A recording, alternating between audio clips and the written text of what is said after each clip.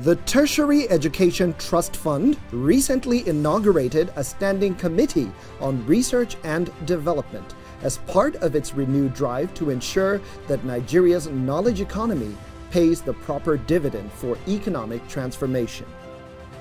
The committee is working on 13 sector-based thematic areas tied to the deliverables of the Sustainable Development Goals. The paradigm shift will be focusing on some of these thematic areas over the next few episodes. This edition throws a spotlight on industrialization, manufacturing, trade, and investment economy. Industrialization is the process by which an economy is transformed from primarily agricultural to one based on manufacturing of goods. Individual manual labor is often replaced by mechanized mass production, and craftsmen are replaced by assembly lines. Characteristics of industrialization include economic growth, more efficient division of labor, and the use of technological innovation to solve problems as opposed to dependency on conditions outside of human control. TETFund is alert to the opportunities that industrialization and manufacturing can provide for the transformation of Nigeria's trade and investment economy. This is why the organization places premium on research and development as a necessary first step and inevitable ingredient for self-reliance. TETFund's Executive Secretary, Professor Suleiman Elias Bogoro, is ever passionate to explain why investment in R&D will turn Nigeria's fortunes around. The industry is very important. That's why the academia now, we are reaching out. And we moved out, and we thank God. The industry is responding. We've reached out to the Dangotes of this world, the Innocent Motors, the Seplat, am I right? That's in the oil industry. Yes. We are hoping they will be coming on our R&D standing committee. We want to make a case for the establishment of National R&D Foundation for Nigeria that should change the whole narrative about looking at the research just in a narrow context. No, the industry has to be a participant. The reason is simple. The industry needs the expertise of the best out there to understand what they require to add value to their products. The structure of the Nigerian economy is typical of an underdeveloped country. The primary sector, in particular, the oil and gas sector, dominates the gross domestic product, accounting for over 95% of export earnings and about 85% of government revenue between 2011 and 2012. This did not significantly change in the years that followed. The industrial sector accounts for 6% of economic activity, while the manufacturing sector contributed only 4% to GDP in 2011. Engineer Mansur Ahmed is the president of the Manufacturers Association of Nigeria. He is also a member of the leadership group of the TETFund Standing Committee on R&D. He expatiates on how the paradigm shift will impact manufacturing in Africa's largest economy. I believe this will impact the manufacturing sector and in fact the industry as a whole in many, many important ways. First of all, I believe that the long identified problem of the dichotomy between academia, particularly research and development activities going on there, and what goes on in industry. This provides an opportunity for that gap to be bridged. In the past, a lot of work going on in universities and polytechnics and other research institutions aimed to produce solutions to problems that may exist and do exist in industry, never actually get to industry. And industrialists, when they have their own problems, in most cases, they go outside to look for solutions.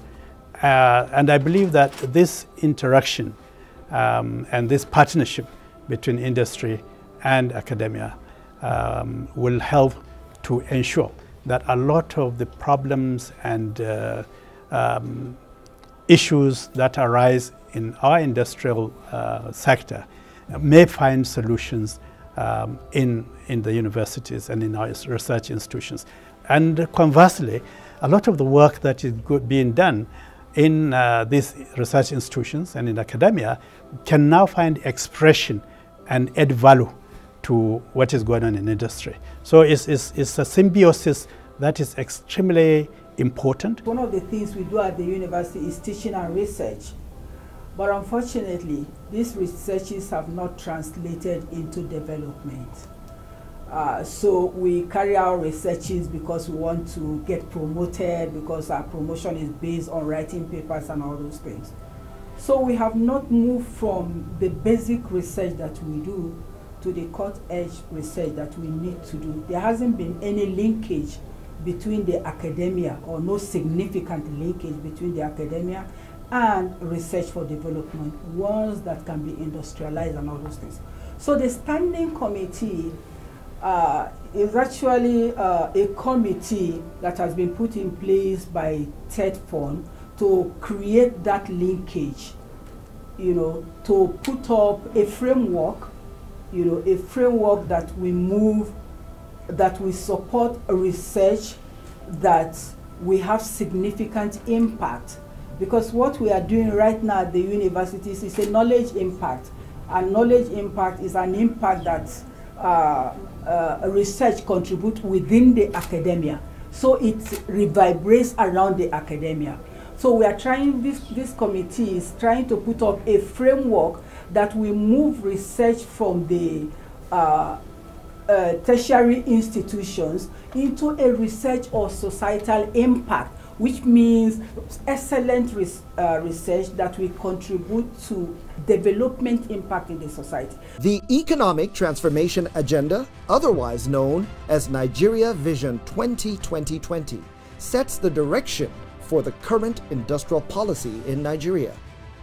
The industrialization strategy aims at achieving greater global competitiveness in production of processed and manufactured goods by linking industrial activity with primary sector activity, domestic and foreign trade, and service activity.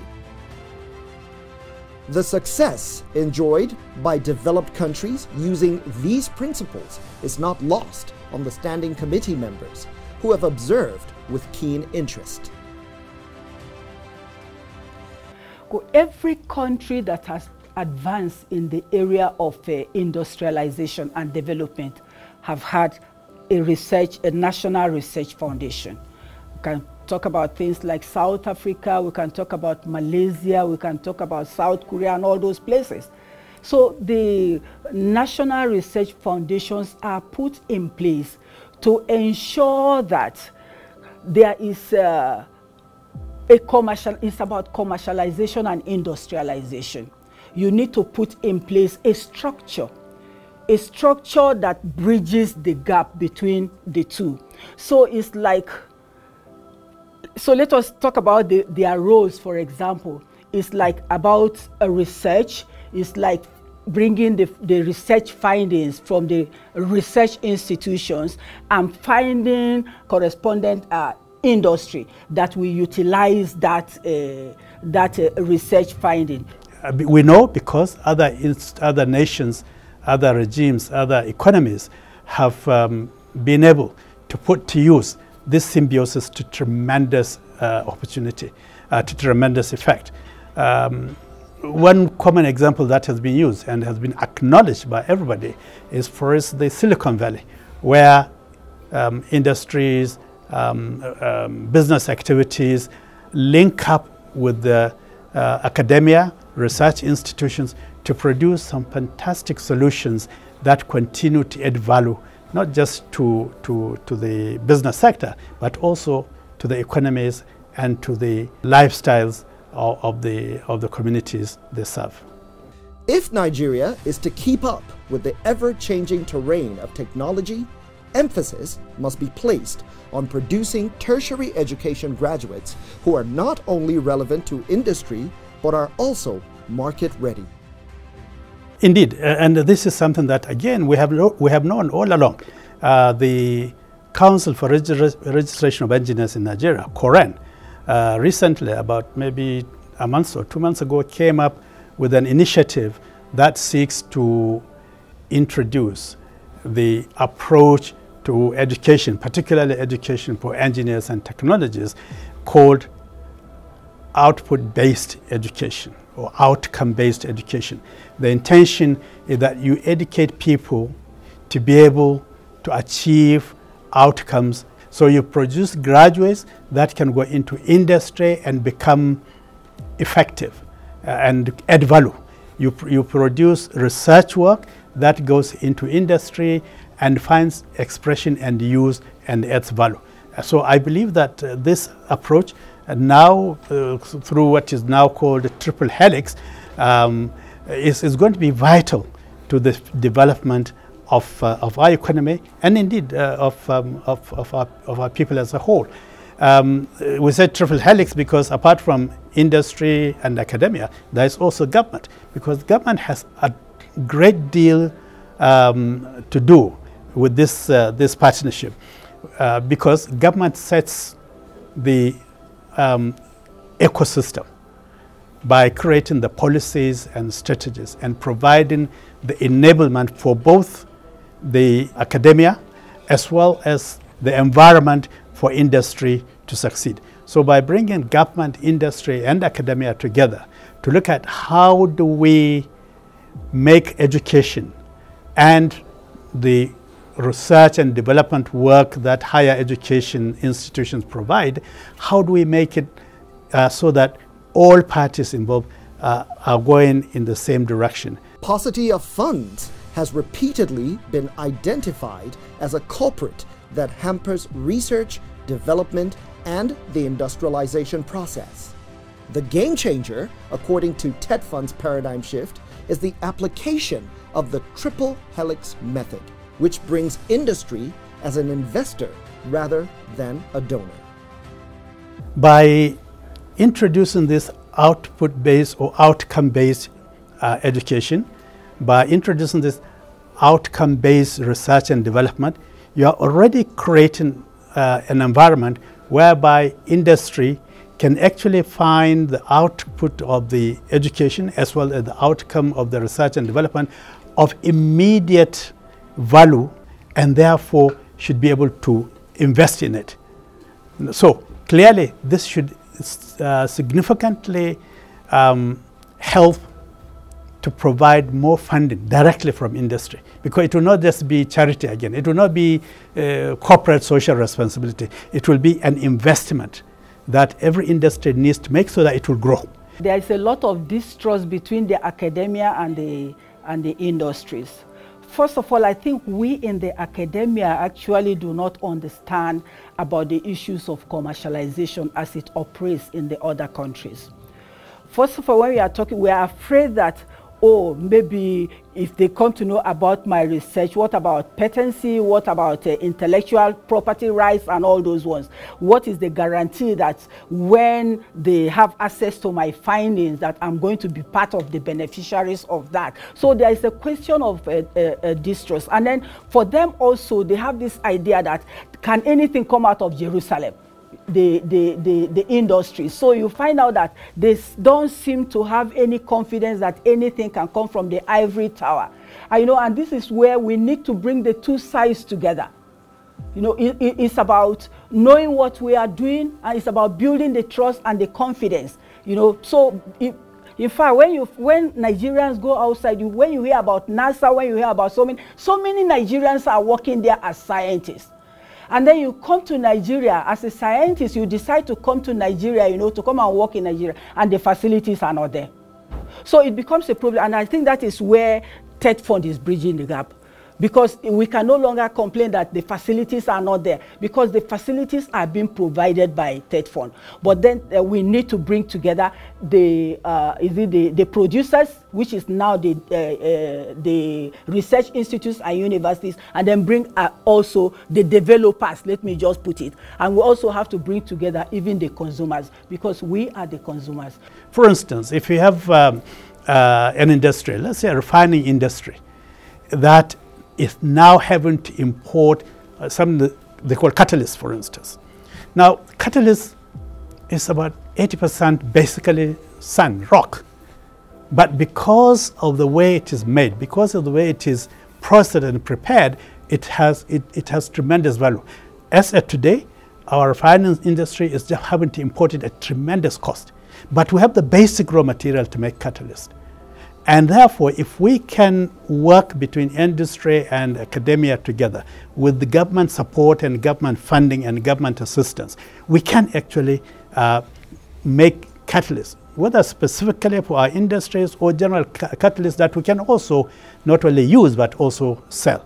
In fact, in other countries, you find that even industries are funding research within the institutions. But here, it has not yet happened. How do we then bring them together and say, okay, now this is it? You know, so the place where we are going to start is, what is even available? What researches are available? What findings are available? All right. So if the industry do not know what the findings and the outcomes of the various researches that are taking place in our universities are, how can they begin to think about even commercializing? So there should be an interface between the researchers and the companies. That is the first place to start. And the second place to start is a needs assessment, because each of these industries have a need. What is it that they want? I'm sure if we are to do a needs assessment of the industries, each of them have a research focus, what they want. So which university is capable of producing that? So how do we link the universities, the centers of excellence, link them to the relevant industries so that they will be able to undertake the research that will produce the product that they want? Since his appointment as the TETFund boss, Professor Bogoro, the advocate of R&D, has insisted on greater intervention investment in content. This involves the improvement in quality of faculty of Nigeria's universities, polytechnics, and colleges of education.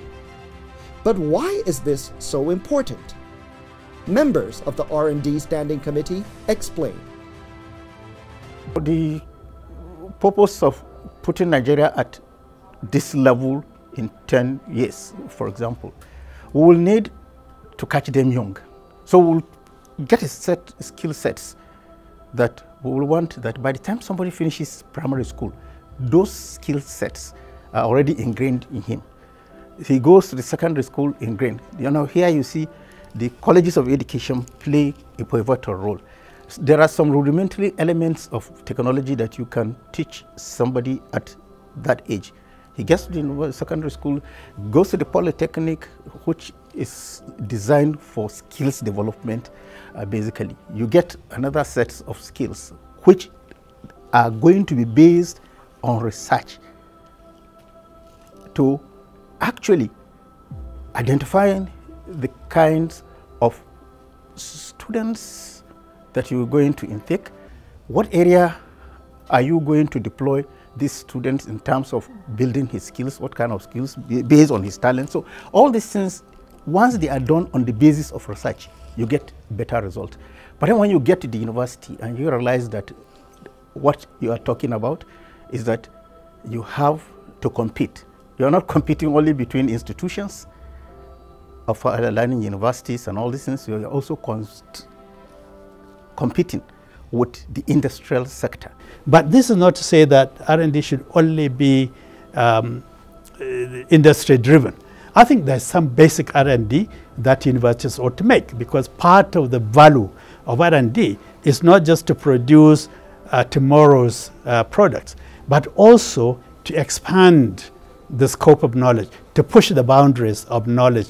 And that literally is something that the government needs to have to fund, because today everybody accepts we are in a knowledge-driven industry. And until and unless you can create an environment for your own people to actually own this knowledge and expand its boundary on their own, you cannot be said to be up there running with the hares in the knowledge-based industry. This is where countries now are experiencing tremendous transformation, largely because we are no longer a development in terms of human development, in terms of national development, in terms of economic development, is no longer dependent on basic resources. It's now dependent on talent, on the people's skills and the ability to innovate, to produce new ideas and transform ideas into new products and new services. I believe that this approach is now going to be absolutely essential for every country that expects to grow and develop. The structure of GDP in Nigeria during the last 5 decades shows the dominance of the primary sector, comprising of agriculture, mining, and quarrying, including crude oil and gas. At independence, the contribution of the primary sector to the GDP was about 70%. This share, however, dwindled in subsequent years to 62% as at 1977 and 55% by 1990, indicating a sluggish transition from primary production to secondary and tertiary activities. Although the primary sector's contribution to GDP climbed in 2003 to 68%, it declined progressively to 55% in 2011, revealing that more than half of Nigeria's output is still generated by the primary sector. The secondary sector, comprising of manufacturing, building, and construction, contributes the least to the GDP in Nigeria.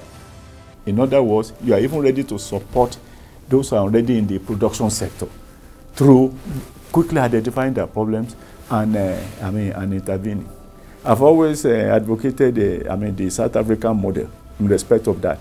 South Africa carried out in their industry, they try to look at the level of industrial competitiveness. They looked at textile, that they were not competing well. What did they do? They challenged Cape Town University to say that, look, we want you to look at our textile industry. We want you to now see what will it take for textile industry in South Africa to be as competitive as textile industry in India. Because India is the benchmark. I mean, you know, India has years of history in textile. They said, our challenge is we want to catch up with India in the next 4 or 5 years. And the university, we want you to. And what did the university? The researchers, first of all, they went to India. What is going on in India that is not in South African textile industry? And they were able to see, oh, pattern making, the process technology, and so on. They came back. And they started addressing all those issues. Within 3 or 4 years, the level of competition of textile in South Africa improved considerably. That type of challenge is where we are saying, why don't we, and Nigeria will even do that easily because we have a number of people that can respond. So that's the type of thing that we're expecting R&D also will do, you know, to be able to look at our competitiveness in various sectors. To oil. Agriculture was the mainstay of our own economy, and also that we also made similar mistake along that line.